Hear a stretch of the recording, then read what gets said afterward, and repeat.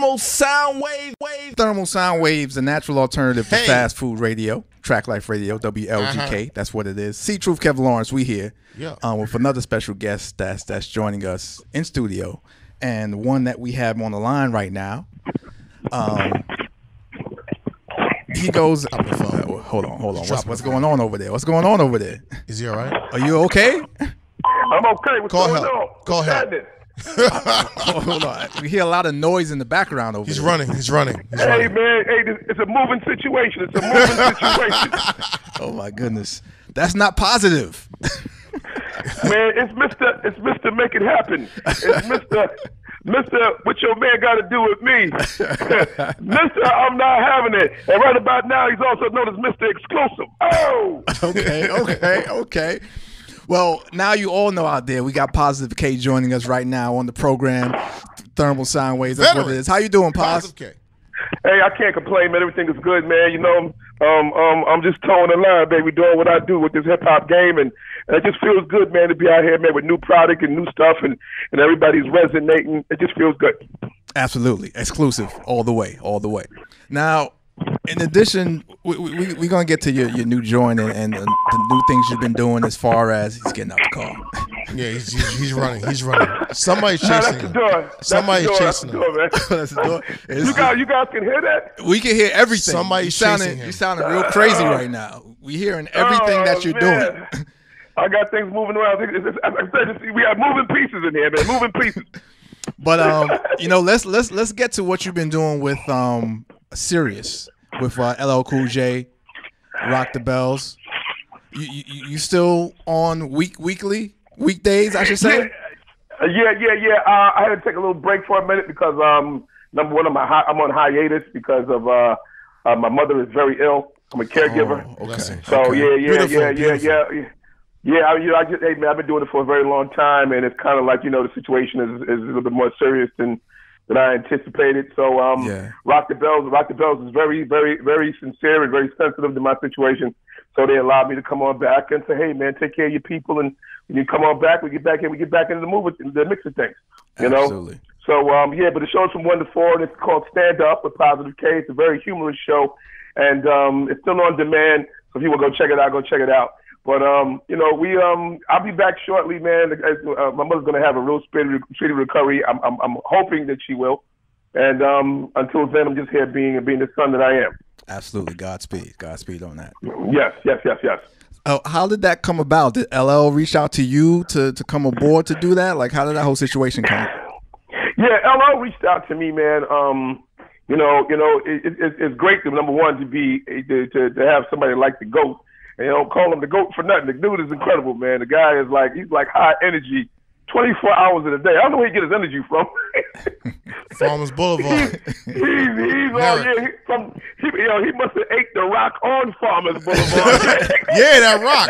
That's a real rock, people. That's that rock. That's the Farmers Boulevard rock. Yeah, he's on like 10 and a half every day. Nah, K, 24 hours every day. K, you know what that is? That's the NCIS residual. That's what that is. That's what that is. Oh, maybe the shark residual. When you see him, tell him it's that NCIS residual that he working off of. It might be that Deep Blue Sea residual too. Even though I never watched it, never will neither. But it might be the Deep Blue Sea. Hey, listen, if you're getting the checks like LL was getting, man, I guess you'll be on 10 too, right? I'll be on 20. I'll be on. Thank you. I'll be on 20. Yeah. Big shout to LL. Matter of fact, they're in for that. I think, what season is it now? I don't know. 100, 7, 10, season 100? 10, something. I don't know. They're in for like a lot. I think like 25 seasons they've had now since then. That show's been on forever. Yeah, if you think about it, it's been on forever. It goes, I think, just as long as Ice-T with Law and Order, and he's been on Law and Order for over 20 years. Yeah, well, they're not gonna top Law and Order when the world ends. Nah. And there's nothing left but like cockroaches. The cockroaches are gonna be around watching Law and Order. They're gonna be watching Law and Order. They want that sound. Dun dun dun. Hey, listen, Ice-T was on Law and Order when he still had the ponytail. How about that? Yeah. Big shout out to Eric B, because Eric B is on Blue Bloods. He's on there now? Yeah, he's going to be the detective on Blue Bloods. Oh, my goodness. Oh, that's dope. Oh, big shout to him. But you know what, though? Let me tell you something. Eric B has just found his niche because he's one of the coldest dudes. He's going to be cold on Blue Bloods, trust me. Oh, yeah. Eric B hasn't smiled since '84. Yeah, that's correct. That is correct. And you know. I said, what's up, B? I'm a perky up guy. People can't help but smile when I come into the room. Right. I said, what's up, B? What's up, positive? And I see him holding it. He was holding it like he was getting ready to break. I said, come on, B, let it go. He's like, you stupid. Yes, you went from president. You went from president to now detective on Blue Bloods. Yeah. No doubt. That's dope. Yeah, big shout to Eric B, man. Absolutely. Eric Biffles. Yeah, big ups to all the OGs, man, doing their thing, getting that success and getting that crossover. That's a great thing to see. And it's not over, man. It's all about evolution. It's all about coming around and doing new things and stepping up, man. I do a lot of things outside of that also, out of the radio, doing new songs and stuff and performing and doing tours. It's a lot of things that we're doing out here. Now, everybody's evolving, doing new stuff. I mess with a little stand-up comedy. I do a little stand-up comedy and I've been with a lot of heavyweights as of lately doing that, and I've been having fun with it, man. It's just the energy is almost the same as performing live because it's just you and the microphone. You can't rely on nothing else. It's a little bit more colder than rhyming, because at least you got the beat, Right. But it's just you and the microphone. But the reward when somebody laughs, it's crazy. The energy is almost the same as tearing the spot down. Right. What made you want to step into that arena of stand-up comedy? MC Light, she pushed me for it because and listen, as hard as a rock. Light, and paper thin too. And she's still not having it.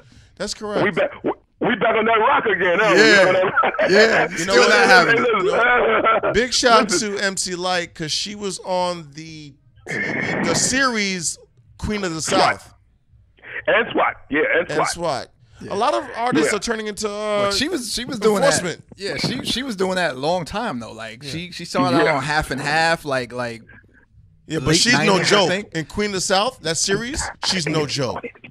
Shout out to Jamie Hector on that too. So MC Light got you into stand up comedy? Yeah, well, basically it comes from, if everybody knows about it, man, going on the road with Big Daddy Kane on them tours back in the day when he used to bring Jay-Z and myself out. Let me tell you something. If you didn't know how to crack a joke, you know what I'm saying, on a tour bus, you was in trouble. So that was a shout out to Scuba Scrap Lover. They were fools, but let's just say I was very good at it. When I got off the bus, everybody wanted to fight me. You know what I'm saying? Everybody wanted to fight. Jay wasn't talking no more. Kane, man, you play too much. Are you okay? I got into it with Kane one time before Kango's birthday party. I forget where the spot was. But he got real mad at me. Yes, he did. I actually thought y'all was gonna fight. But I saw Scoob and we laughed it out. I said something about his purple print suit. Okay, he got real mad. Hey, listen, you ain't mess with the purple, did you? I did. Oh, yeah, he take that purple serious, man. He do. Kane take that purple serious, man, especially back then, man.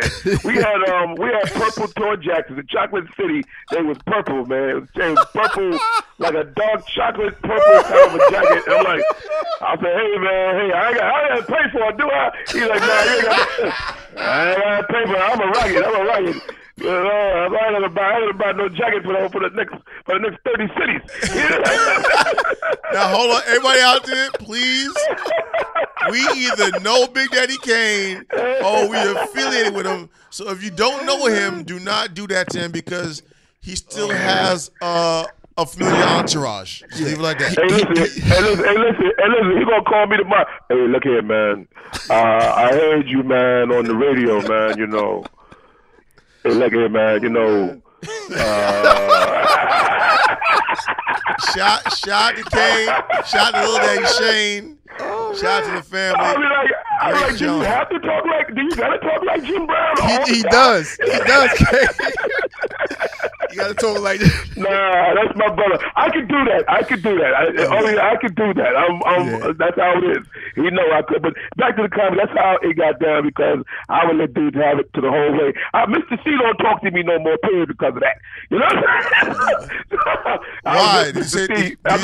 Hold on. Yeah, because his room used to smell like death. His room used to smell like death. We used to have to go. We used to have to go downstairs to rehearse our show for the night, and Mr. C was the DJ and be like, yeah, but nobody want to go down there. Like, nah, me and Jay was like, listen, we know what we got to do. What you going to drop? And he's like, nah, you got to go with the case. You got to go rehearse it. So is it because of 14th Street? I don't know where it was, but like he had dead bodies under his bed or something. I don't know what's going on. A lot of dead boy. A lot of dead boy. Okay. I'm not going into that one. Yeah. Listen, you already did. It is what it is. And listen, but back at the ranch, it goes down that, we was on the bus and it was just you had to be thick-skinned to be on there. And, and I'm the guy that always would mess with people. And, like you did Kane's Pepper Soup. And Light was like, it would be a travesty if you don't get on stage and try some comedy. So she says, I dare you just to write like 2 minutes and go and tell a joke for 2 minutes. And first she said, write 2 minutes. So I wrote like about 10. And she said, I dare you to go. I dare you. So I reached out to some comedian friends of mine and whatnot. And they gave me the nod, like, yo, that shit is stupid. And next thing I know, I was out getting some minutes in. And they see, people was like, yo, man, I was incorporating a little, doing the show along with the comedy, and it was like, that's crazy. And they let me get down with the hip hop comedy mixtape shows. And next thing I know, Talent called me one time for some shows. A lot of people started calling me for some shows, and then, next thing I know, I started getting some real gigs and actually performing and doing some of that, man. Matter of fact, it's about comedy. We got somebody here also in the studio with us by the name of Elise Feldman. And she works with Royale Watkins. Yeah. Okay. For the mixtape comedy special. Yeah, over there at Gotham Comedy Club. Gotham Comedy, yeah, that's dope, man. I haven't been there yet, but I know Anthony Anderson was trying to get me down there when they were doing the mixtapes. He wanted me to get down there to pop in, and he's real dope, and he always, he's a funny guy just to get advice from. He's like, okay. I was like, that's funny. He's like, okay. Shout out to Anthony Anderson and his show Blackish. Yeah, dope show. Great comedian, and he's a better breakdancer he is a comedian. So a big shout. Hold on, but Kay, did you get advice from the skinny Anthony Anderson or the cupcake? That is Anthony Anderson. That's a very good assessment, C-Truth. The Twinkie eating. I caught him on the cusp. He was dieting, but he was binge eating at the same time. How do you diet and binge eat at the same time? Yeah, because you diet so much you can't take it no more, so you break it. You just eat the refrigerator. So I caught him on the cusp. You know what? Either way it goes, it was great advice. That's when you eat a double layer cake and you chase it down with a smoothie. How you chase it down with a smoothie? No. A Diet Coke. Yeah, a Diet Coke. To make you feel good. Yeah. You know what? Big shout out to you, Positive K, because a lot of people don't know doing stand-up is very different from like just telling jokes to your friends or writing something. No. Stand-up is very, very hard. I've bombed in some of the best places, man. Believe me, you know what I'm saying? You don't know what it is to do stand-up until you really, really put your right foot forward and nobody says nothing. and you get the crickets. You kind of like, I wish they would boo me. They don't say it, and I'm feeling like, oh, really? Yes, y'all really getting down tonight,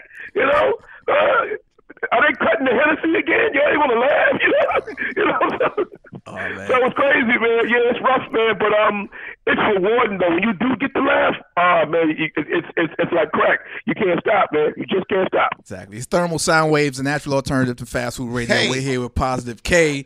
You know what I mean? Hey. Positive knowledge, Allah. You know what I mean? For those that in the know. And hit us up 347-454-1278. Email us thermalsoundwaves@gmail.com. We're gonna make that plug happen for you to get over there at Gotham Comedy Club. That'd be dope. When I come back to New York, that'd be dope. Matter of fact, when I was there doing Sirius, I was gonna pop in, but the schedule was so crazy because I was flying out every weekend, coming back, to care for my mother, and I didn't have any time to really do it. But I'm gonna be down here at the Punchline, I think, someplace in Georgia about next week. So I'm gonna pop in and get myself some time in, and rock with some of my dudes. I'm there with a lot of great comedians, Rodney Perry, Rodney Perry, my man Marvin Hunter, Zoo-Man Miller, who goes out with Cat Williams. I'm down with a lot of big, great comedians, man, that really kind of like school me and let me know what's going on. So they raised the bar real high, so I feel good being in that company. Absolutely. Yeah, well, when you get back to New York, just, make sure you check in, and we're going to make that happen for you because, that's a monthly joint for that Gotham joint. So. Oh, I'm coming in there. I'm coming in, baby. I'm coming in, man. Absolutely. Now, you were someone who also, dabbled in some movies as well. Why didn't you continue on with that? I was just really at the point in time when I messed with the movie stuff, I was just trying to knock some dust off my SAG card. I think I just got my SAG card. I was like, let me get it activated. You know what I'm saying? Let me get some work in. Right. But it was not the first. I really landed all the major roles in all the movies. Forrest Whitaker had me in for Strap when he did Sticky and Fred Zone, and I was going to be in Strap. I got the roles for Jersey Drive and Clockers. So I was supposed to be in all of those, but at the point in time, I had this management, and I would never listen to them again. Leo Cohen. Oh. Damn right, I'll never listen to him again. He was like, I can get you a better deal. We're going to get a good movie. It's just going to be for you. It'll be just for you. You don't need these parts. They're not going to make you look good. You're going to get a great role for yourself. So I thought when they did Jersey Drive, I had the big role. I had the role in Jersey Drive. I believe it was the Heavy D.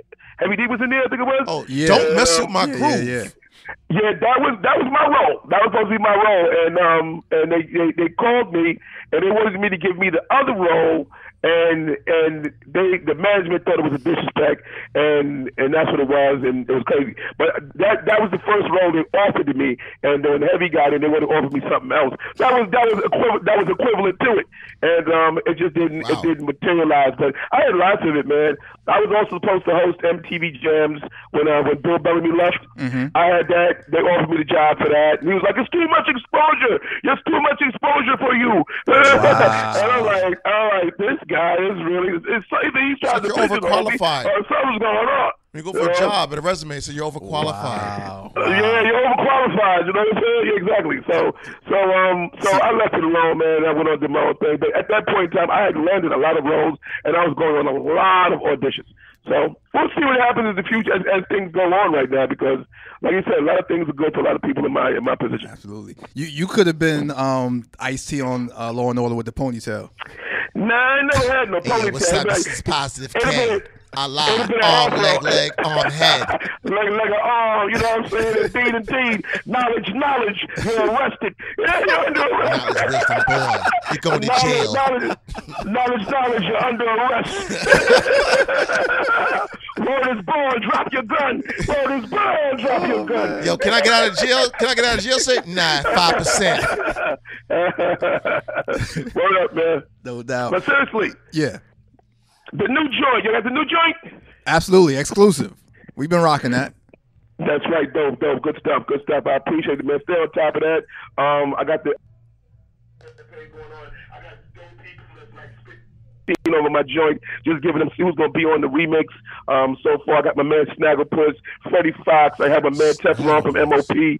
He bodied it. They all caught body work, and I got some real exciting people. So stay tuned to my Instagram, all my social media, +_K_. That's Instagram and Twitter. That's +_K_. And look and tune in and see what's going on, man. And let me know what's happening. And I usually follow everybody as long as you got like a good social media picture up there. No, nothing crazy. If you got your shirt on, fellas, I'm not following you back. It's just not gonna happen. You know what? Big shout out to Doo-Wop, DJ Doo-Wop, because that's the first time I heard Snagglepuss and Miss Unique and the whole crew, the whole Bounce Squad. That goes back. Well, I'm gonna tell you a story. I'm gonna tell you something because I gotta go, fellas, because my thing here. Gotcha. Let me tell you a story. I was gonna sign Snagglepuss. Snagglepuss is so dope. So Doo-Wop and I got down together, and we were gonna put Snagglepuss out together. So at the point in time, I just dropped Night Shift. I got my deal with Island Records, and I had two RAL deals, two Rush Associated label deals, and I was going to put Snagglepuss out on one, right? So it came down to it. Snagglepuss was getting ready to go. They said leave and go with Tone and Poke over there with Trackmasters. And Doo-Wop was like, listen, we got to give him some money. We got to give him some bread because he's getting ready to leave. So I said, what we got to do? He said, I'm not going to disclose the amount. He said, you got to give him something to hold him for a minute till we work the deal out. I said, cool, no problem. So I did that. So here I am. I'm on all the big shows, MTV, Live. I'm on Spring Breaks. I'm on all these big shows, all the BET shows. I'm talking about Doo-Wop and the Bob Squad, and also Jay-Z, because me and Jay-Z were doing a joint venture at the time. Matter of fact, his first joint venture. And the deal went south because somebody told me that Doo-Wop was shopping a deal to get signed, and I'm like, well, me and Doo-Wop got a deal for the Bounce Squad and Snagglepuss. So when I found out, everything went south with me and Doo-Wop, and that's what happened, and everything fell apart. But I always loved the Bounce Squad, and I really thought that Snagglepuss was going to be a real big star. So I was really going to sign him, but everything just kind of went to the left and went sideways, and it just all fell apart. No doubt, definitely. Well, we thank you. We know you got to run, but we thank you for taking some time out to be on the program, man. Everybody, make sure you support that new Positive K. You know what I mean? Make sure you get that. We're going to roll into that exclusive as we do right here on Thermal Sound Waves. And when you're in New York, make sure you check in with us. We want to actually sit down with you face to face and hash out some things and have a proper talk. You know what I mean? I'm coming in. I'm coming in there, man. And we're going to go to Gotham to get some hot wings. Absolutely. All right, man. On your bill. Man. Yes, on your bill. Legends of an era always stick together. Ow! Yes, sir. Peace. It's Thermal Sound Waves, the natural alternative to fast food radio, Track Life Radio, WLGK. Thermal Sound Wave.